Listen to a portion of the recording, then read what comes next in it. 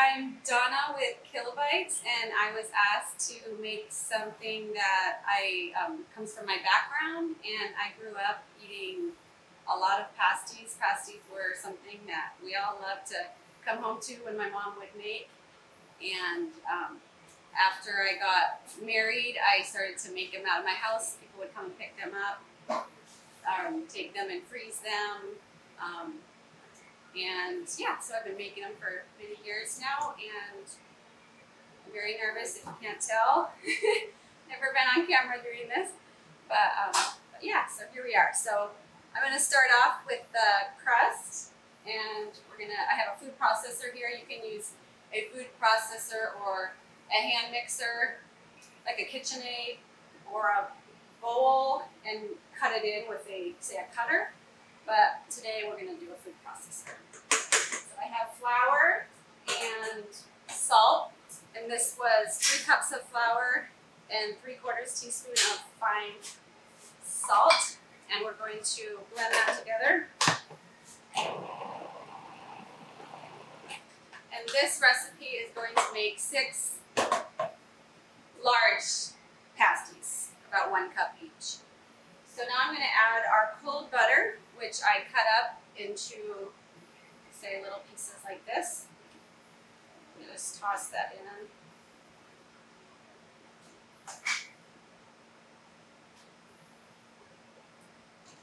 And we'll pulse it for, say, maybe 5 to 7 pulses until the butter becomes size of small peas.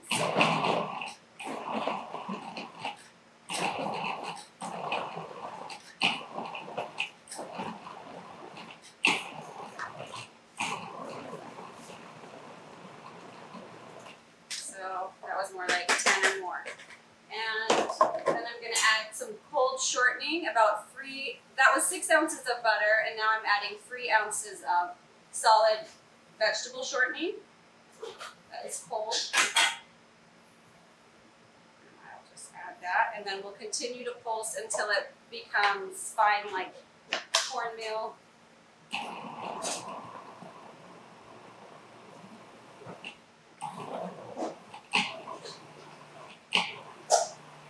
I got this recipe from a lady I grew up babysitting her kids, and she does it in a mixer with, just mixes it together with a paddle. So now I'm going to mix together the egg yolks. There's 3 egg yolks and 1 tablespoon of lemon juice. Grab a spatula.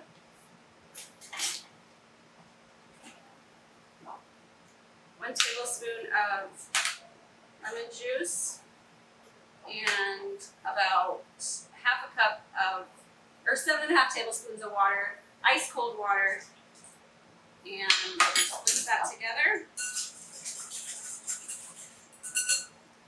And then we'll dump it in. So this looks like, I'll say if you can't tell, it's, yeah, fine cornmeal. You don't want big chunks, bigger than a size of a pea. I'm going to dump this in.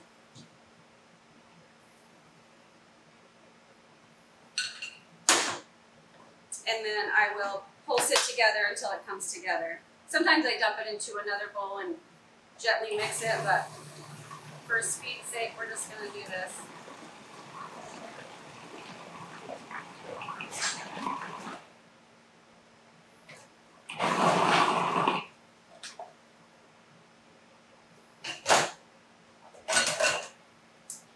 And then we're going to dump it out and divide it into 6 balls.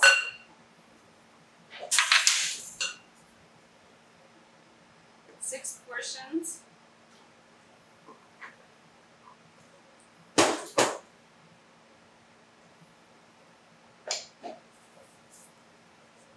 One thing I didn't say is you can sub who I got the recipe from. She uses margarine instead of the butter and shortening or I'm sorry, and then butter in place of the shortening, and that works as well. Sometimes I do a third of each. So we're going to divide this into about 6 portions. I usually do about 4 ounces each. And then we're just going to chill them onto, make it a little ball like this, and then I'll put them in the fridge and chill them for about 30 minutes. I like to cover them.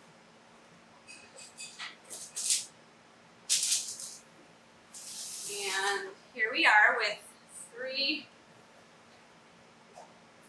I saved some cold dough here from yesterday that I made last night.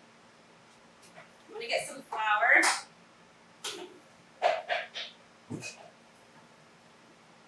And you actually can roll the dough out straight out of the mixer, but I just prefer to work with cold dough. So I just take a little flour and roll it into a, probably about an 8-inch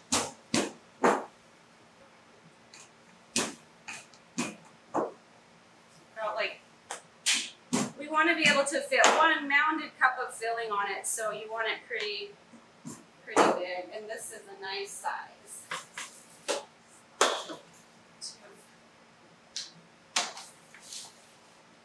I'm going to put them on this tray, and then we'll make the filling after that, and then we'll pull these back out of the fridge. So I think you got that. I just rolled it like that. So now we'll move on to the filling. Here we are. I have all the ingredients for the filling ready, and people use different things. Some people use, say, cubed sirloin or cubed beef, but I grew up using ground beef, and I found I like to use, say, an 80-20 or a ground chuck. Just that little bit of fat is good for the moisture in the pasty. If you do use a lean ground beef, then I would say to add some butter, like a little piece of butter on the top of each pasty for moisture. So I'm going to take, I have all of our ingredients. I have Yukon Gold potatoes. My mom used russets a lot and peeled them, but I tend to love these Yukons now, and you don't have to peel them. My lovely chef Yolanda did all this cubing for me, nice and small. I would say a 1/2 inch or smaller. And then this is shredded carrots, so 2 pounds of Yukon Golds into the bowl, cubed or peeled russets. Basically 2 pounds of potatoes is about good. And then 1 pound of carrots shredded.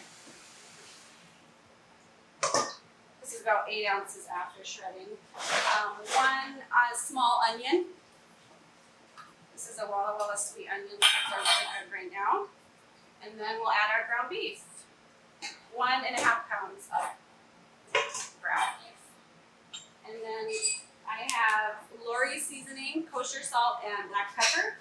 And it's about 1.5 teaspoons of each. Of the kosher salt and the Lori seasoning. And if you don't have a Lori seasoning, you could use a maybe some paprika, garlic powder, onion powder, and a little bit more salt to make that. I bet you could Google a recipe for seasoning salt. And then this is 1 teaspoon of fine ground black pepper. And this, my mom never did the amounts. I always have just kind of sprinkled in the seasonings, but I wanted to get you some amounts. And then it might need a little bit more than that, depending if you have a few more potatoes or so. So now we're just going to take it and just kind of squish it together. I take my hands and I just squeeze the onion and everything right into all those flavors together. And I love to use this Hobart to get the seasonings mixed into the beef and the onions and the carrots, and then I'll toss in the potatoes by hand or all together, and the mixer works great too.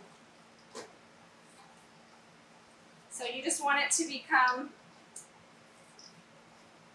like a like a ball easily. So that's why I keep going until it's a good hand workout. Okay, so there we are. It's kind of mixed nicely. And then I'm going to go and get my crust out of the fridge, throw my gloves away, and we will take 1 cup of this filling and put it on our crust. All right, so for the, I take like a 1 cup measure, and then I pack 1 mounded cup into the pasty. If you wanted to make smaller, I suppose you could make these into 6 small pasties, or not sure if you could make, yeah, you could do mini versions, so maybe you could make 8 mini. But yeah, just a nice big ball. Just kind of press it onto your pasty.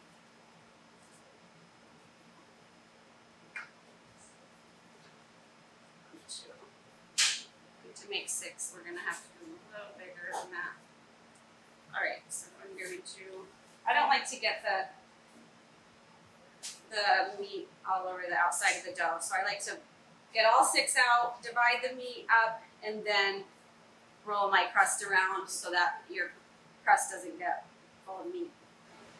So I'm not sure if the camera can show this or not, but I just take the meat or the crust, and I just press it around the filling, try to enclose it a little, and then I pull, just kind of roll it around like a little, kind of seal it together like that. This dough is amazing. I've tried other recipes, but this one, it has a lot of water in the crust, maybe more than some would use, and it's so forgiving. It's like very, very nice. So I'll do 1 more, just kind of rolling this around, kind of trying to make it look a little pretty, and then just set it on our baking sheet. And we're just, yeah, like I said, we're doing 2 for this. This makes 6. And then I have we use egg yolk in the crust, so I save the white, and you can add a little bit of water. You want it pretty thin. And I just brush it with that to make it's kind of shiny and pretty. It gives a little sheen. And then we'll take our knife and poke a little steam hole on top. And these bake for about 350 in a home oven for about an hour until the potato comes out. You want the potato fully cooked in the inside. So sometimes to test it, you can just poke the knife after about an hour. And sometimes I'll even just kind of pull a little potato out and just make sure it's fully cooked. And we love to eat these hot I grew up eating them with ketchup. I grew to like a little bit of sour cream with mine. Some people eat theirs with gravy, or nothing at all, I suppose might be good too. But yeah, they freeze beautifully. We just wrap them in foil, and you can reheat them in the oven for about an hour. Frozen or thawed, I suppose it would be less. Sometimes you can, for speed's sake, you can do the microwave too for 4 to 5 minutes. And yeah, so this is my very first cooking show. I hope you enjoyed it. I know I looked nervous because I was, but thank you. I hope you enjoyed.